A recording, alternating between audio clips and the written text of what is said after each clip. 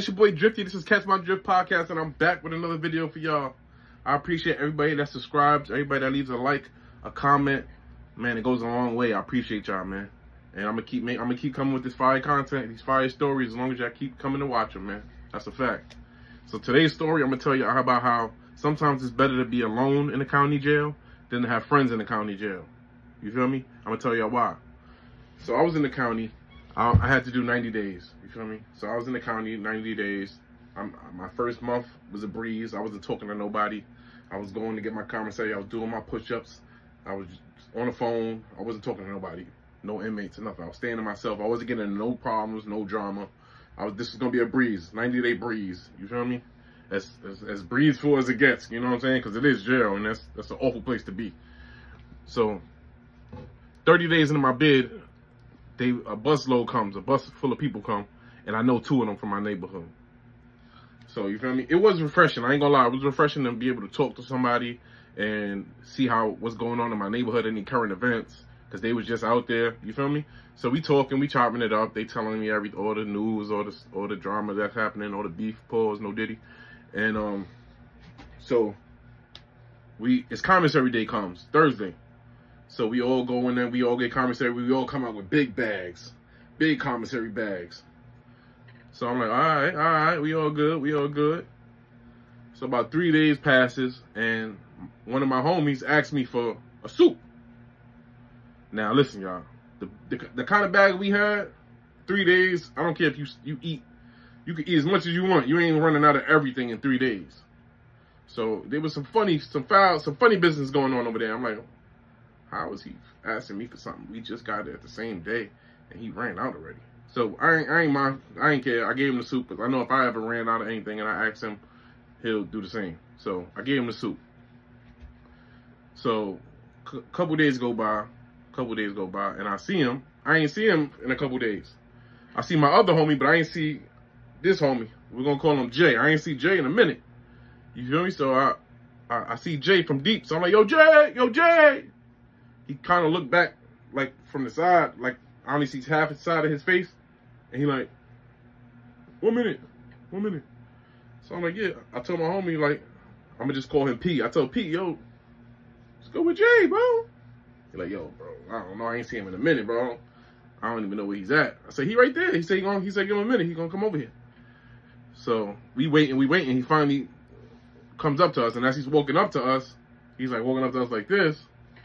And he finally like turns so I can see his full face, and he got a crazy cookie right here. Like, I'm talking about black and blue, crazy joint. Like he just had a boxing fight or a bare knuckle joint.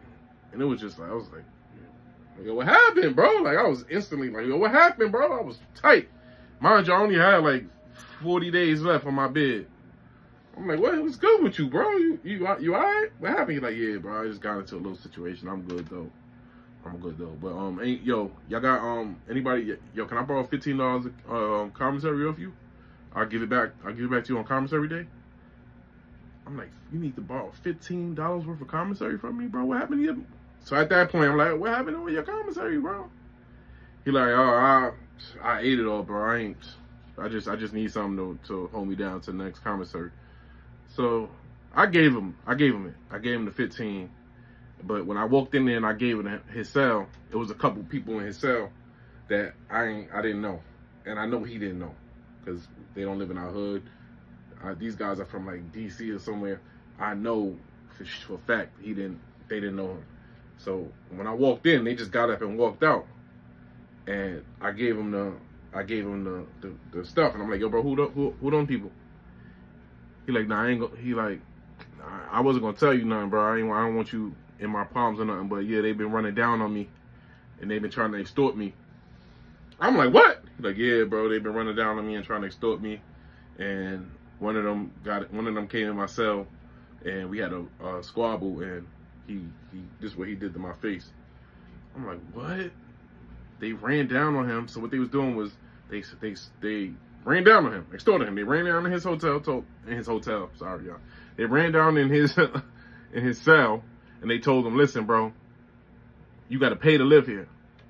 And if you tell anybody or you you feel me? It's gonna be over for you. They had, I guess they pulled out a, you know what, and held it to him, and he didn't want no drama. So, of course, me finding out this information, now me and P got to handle this. You feel me? So I leave out the cell, I give him the stuff, and I asked him before I gave him the stuff. I said, "Is this for them?" He's like, "Yeah." So I was about to take it back. Honestly, I was about to take my stuff back, but I ain't want them to, you know what I'm saying, run down on him and do nothing to him while I wasn't in the cell. So I let him keep it. And sure as day, as soon as I get leave the cell and I walked to go tell P what's going on, they came back in his cell, got the stuff that I gave them, and they left. So I tell P, like, yo, this is crazy. They running down on him. They got him extorted, bro. Like, he from the land. I ain't letting this rock. I know I got 40 days left, but I ain't letting this rock. And P, he agreed with me. He was like, nah, they ain't doing this to Jay. So we go to Jay's cell and we like, yo, bro, we got your back, but we need you. It's like 5 of them. It's 3 of us. We need you, bro. So, you feel me? We here. We all going out. We all rocking out for you. So I go up to them dudes. We walk up to the cell after lunch. Lunch happened. I'm talking about them. I'm telling them, because we have to talk Jay into it, because he really didn't want no problems. I think he had like 90 days as well as me. So he was gonna be out too. He didn't want no problems. He didn't want to extend his stay or nothing. So we talked him into this. We like, yo, I'm approaching them. I'm getting my stuff back, and I'm getting your stuff back, and I'm telling them, and we gonna end this. They not doing this no more, bro. We not rocking like this. So after lunch, I woke up to their cell, and sure enough, all 5 of them is in the cell. Like they knew what was about to happen. And I get in the cell. I knock on their door. They're like, yo. I'm like, yo, it's Drift. They open the door. I'm like, yo, I can't. They see the dude. They see Jay. They see me, Jay, and P. They're like, oh, they already knew what time it was. So I get in the cell and I'm like, yo, this is my homie. This is my homie Jay. This is my homie P. And my homie Jay say, y'all running down him, extorting him, trying to get him to pay for his stay here. We ain't doing none of that. None of that. He asked me for a loan, and I gave it to him off the strength. But that's my homie. I ain't know he was paying y'all off. So I'm gonna need whatever he owed y'all. I'm gonna need that back. Cause that was mine for him. I get that to him. I ain't get that to y'all. So they're like, well, your homie got to pay to stay here, man. Cause he should, when we ran down on him, that should have been his response. But that's your response, man. If that was his response, we would have got it popping, and that would have been the end of it. But he ain't. That wasn't his response. So I'm like, well, this is our response, bro. And I saw the bag that my stuff was in, and I went to go reach for the bag, and I grabbed the bag. And I said, this is my stuff right here. I'm taking my stuff back. This is my homie Jay. This is his homie P. We not rocking with none of that. However y'all want this to play out, it could play out like however. I got 40 days left. I'm trying to get up out of here, but I'm willing to risk whatever time I got to risk for my homie Jay. We ain't going down like that. And they respected it. They respected it. They had their looks on their face. They didn't look like they was gonna respect it. But they respected it. They respected the fact that it was 3 of us, 5 of them, and I walked in there and I'm defending my homie. But it could have went left. They could have smashed on us. Yeah, we would have put up a good fight, but they could have smashed on us. They could have poked us up, all that. They could have did us dirty in that cell. And I would have never been in that predicament. I would have been in my cell, eating, on the phone. Still, I'd have been chilling still if my homies didn't come to that, didn't get locked up with me. You feel me? Didn't come to my jail. If I wasn't bothered with nobody, I'd have been still fine. That's why I'm trying to tell y'all. If you ever find yourself in the county jail, which I hope you don't, man, just do the right thing. Just stay on the right path, do the right thing. Don't wind up in there. But if you ever do, try your hardest to be by yourself. Stand on your own 10. Stand on morals and principles, but be on your own too. Because other people's friendships lead to other people's problems.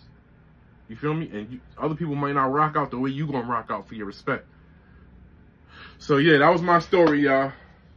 It's your boy Drifty. This is Catch My Drift Podcast. If you mess with my stories, hit that like button, hit that subscribe button, and then catch my drift, and I'll catch you on the next drift.